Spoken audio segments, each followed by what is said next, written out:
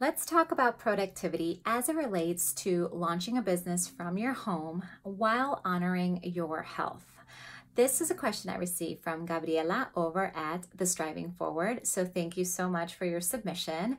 I am happy to address this question because as a fellow entrepreneur from home, this can be a challenge. And so one of the ways I like to combat this inefficiency that happens when we're working from home and we don't have that infrastructure at play is by using the power of time blocking. So I don't know about you, but I live with my phone nearby, and so I want to use its power for good.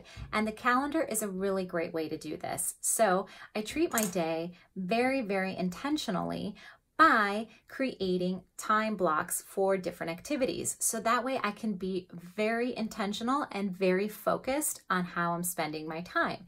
Especially us mamas who are juggling school schedules and pickups, it's really important because we don't have that much time throughout the day. And so if you can really maximize that hour or 30 minutes that you have, you will see that you will be a lot more productive and you'll stay on track.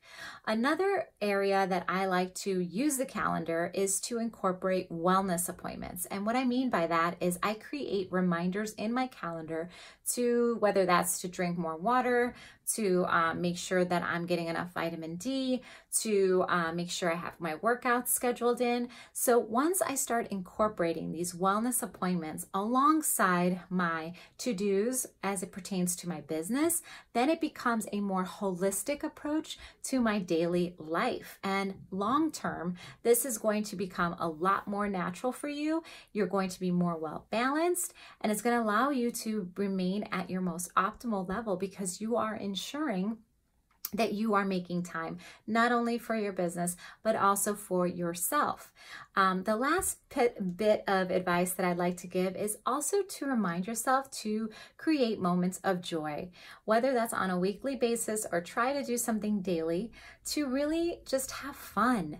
Whether that's like walking into a flower shop, that's one of my favorite joyful moments, or getting your nails done, or, just any little bit of moments that you can carve for yourself that are purely joyful and just bring a little more fun into your life.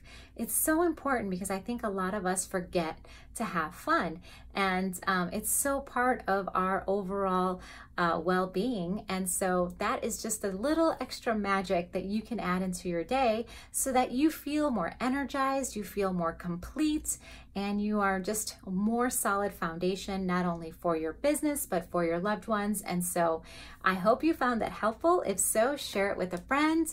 And until next time, bye for now.